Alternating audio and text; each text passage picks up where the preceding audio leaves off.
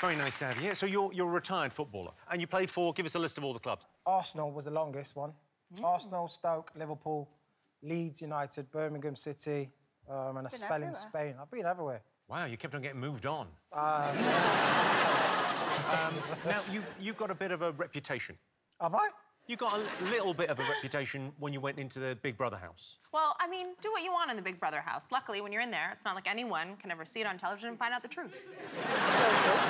It's a good show to go on. What happened? It's when I'm Big Brother and I enjoyed it. You really enjoyed it. You forgot you were married, I think. I actually never... Not in a bad way. I don't think they just. I mean, I'm not sure whether it was the edit or not. It but was it definitely looked the like, edit, but I never. But it looked like you never said you were married on there. If I was married to Alice, I'd mention it about every 30 seconds. I'd just go, have you seen this? I'm married to that.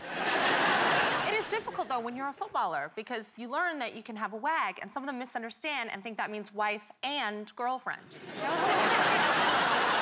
Jermaine, you wrote a book? Yes, I did. But you talk about your past as a footballer in the book. Tell me, what's the game that you used to play with your friends? Oh, God. Just to make, you know, the coach journey go by. So basically, we tried to just get some revenge back on girls who my friends would date, and they would date us. Like, you would date one of them, and then she'd try and date me afterwards, and then she'd move on to one of our friends.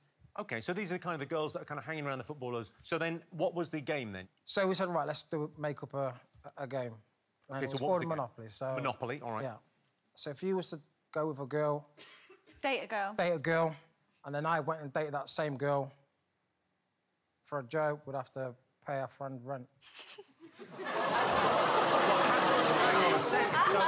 So hang on. all his money? So if one of your friends dated a girl that you'd already been with, then he had to pay you rent? Yeah. The higher the status of the girl... Yeah. The higher the price? As in, that's on the board. Yeah. Wow. Alice, can I ask, were you ever with another footballer before? Because if you were, I imagine you're having to pay an awful lot of money. I'm good, I'm lucky. I've done my background check, so... I'm not paying anyone rent. No. So that...